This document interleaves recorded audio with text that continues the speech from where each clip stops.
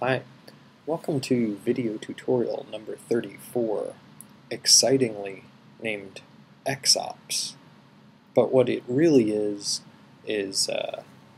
crossfade done with the ops object. You may recall that we, just in our very last video, made this wonderful device, which I will now zoom in on a bit so we can get a better look at it. And what this object does is can fade from one video to the other. I'm just going to make this one bigger because we're more interested in the outputs than the inputs, right? So in the midst of this video, and they do take up processing power, so why not just make them small? Okay, so in the midst of the last video, I said, well, you know, xfade does something similar to what jit.ops does, but of course fading back and forth, that would be so complicated. How could we do that? Well, it's something that we can, and if that's not reason enough, then I don't know what is. But there's also if we want to make this fade, is we need to make this movie fade to black when this movie's not, and make this movie fade to black when this one's not, and then add them together using jit.ops. So what we're going to do is use another object called scale bias. So hit the N and start typing jit.s. No, not SC. Oh, there it is, scale bias. Beautiful. And the nice thing is that we've already made this number maker over here. So all we have to do is change that number into something that scale bias can understand, which will be scale. So we're going to want to prepend it, which you know is another object. Prepend. Yes, scale. Not splay. Touch typers out there, but scale. Okay. And, whoops, come on. We'll just get that hooked up there. And then we'll bring a little window down here and connect that up to scale bias. Whoops. I don't know why it did that, but it did. And then let's get some video down there for this. We like to run it direct to scale bias, not going through the jitter matrix up there, but just like that and like that. And there we get it. And let's hook this up so that it gets prepended and all that nice stuff that we swore that we were going to do. So a number between 0 and 1 coming out of here, getting prepended with a scale, and then this scaling it in between. So let's lock our patcher and make sure that it works before we do this again on the other side. Oh, look at that. Scaled right down to black and right up to full white. Give yourself a pat on the back, and then take this whole mess. Oops, unlock your patcher. Take this whole mess. We're going to be really running out of space today. I can assure you of that. And copy this and put it over here, maybe a little bit higher up, because, like I said, we're going to be, or maybe a little bit over here even. And maybe that's what I'll do with this one. I should have done that first. You just move this over here, and then reroute your chord however you want to do it. There we go. Okay. To get this one to work, of course, we're going to have to negate the value coming out of here. If a 0 comes out at this end, we want it to be a 1, and if a 1 comes out this end, we want it to be a 0. So we know if we could just get 1 to subtract whatever is coming out of here, we could get that number. And there is a special way to do that. Type n and type an exclamation point and a minus sign. And then space 1. The exclamation point means reverse what's going on. Instead of this number coming out of here being -1, and then we'll prepend it with a scale, and then we'll send it in there. And it will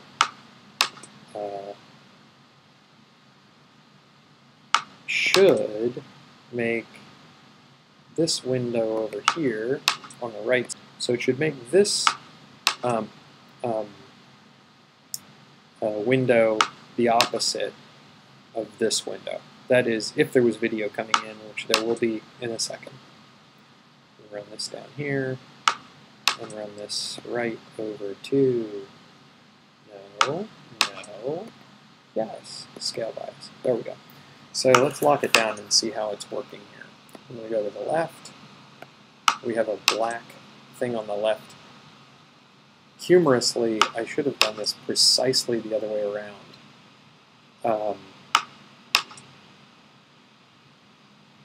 It's never too late, is it? Because what I did was we're turning this down. This one's going black, and this is going full on. So I actually should have. Here, let's unlock it and take this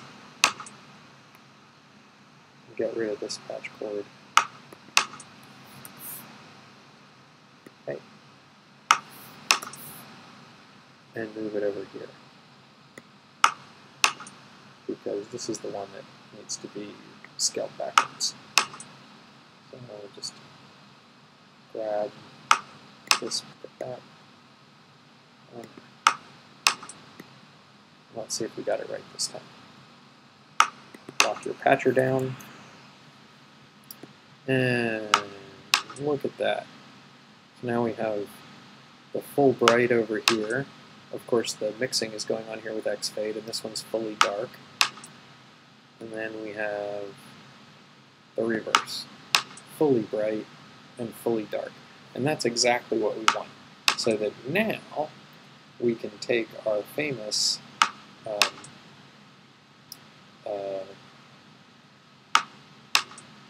jit.op object. Let's type that in there. Oops, unlock your patcher. N jit.op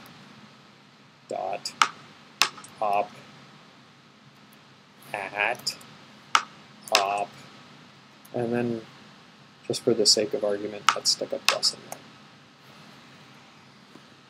Okay, now since crossfade's working here, I'm just going to move it over like that, and then it'll all make sense in a minute, I'm sure. Okay, so we want to take the output from scale bias and run it in the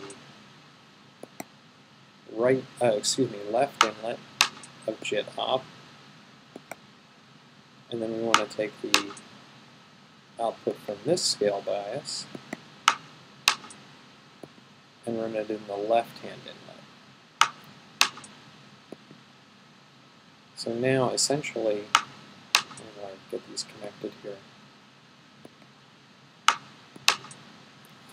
Okay, so this thing in this side, let's put this in the OR, and then I'm going to want another window here to look at the result.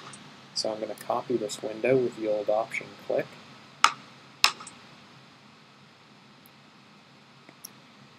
And, oh, okay. And here, let's hold them up side by side. I know this makes for messy patch cords, but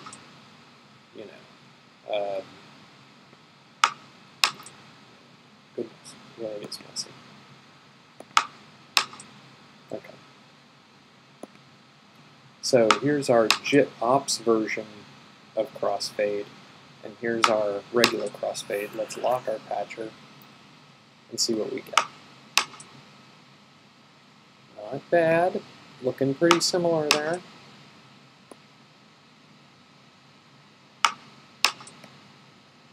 They're not 100% the same, I would say. One sort of moves in a linear way and the other moves kind of logarithmically. But not bad. We get the same thing going across there. Now for the fun part. Because jit.op is the cool thing that it is, it means that we can, let's just grab this silly thing and drag it down here so that we can actually use it.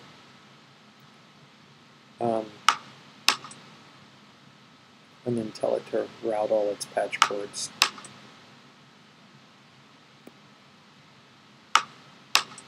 And this one too.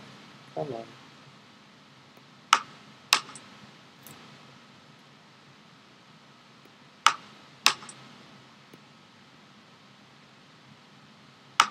It's not really what I wanted, but I just have to look at, oh, I think I can do it this way. Get it out here. Come on.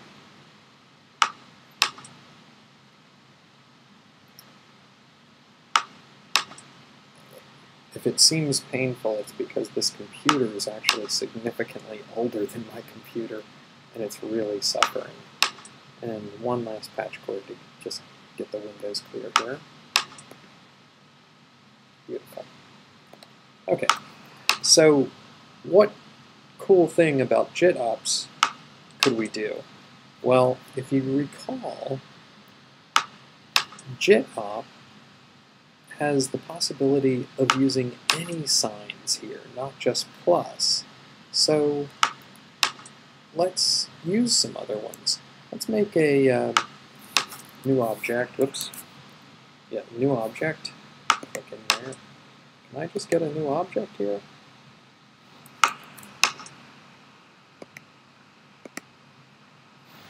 And type U menu. There it is.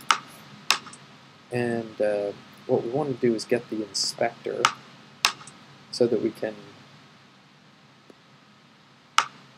put items in here. What we want to do is put all the mathematical possibilities we can think of. And I don't know if you remember, come down and edit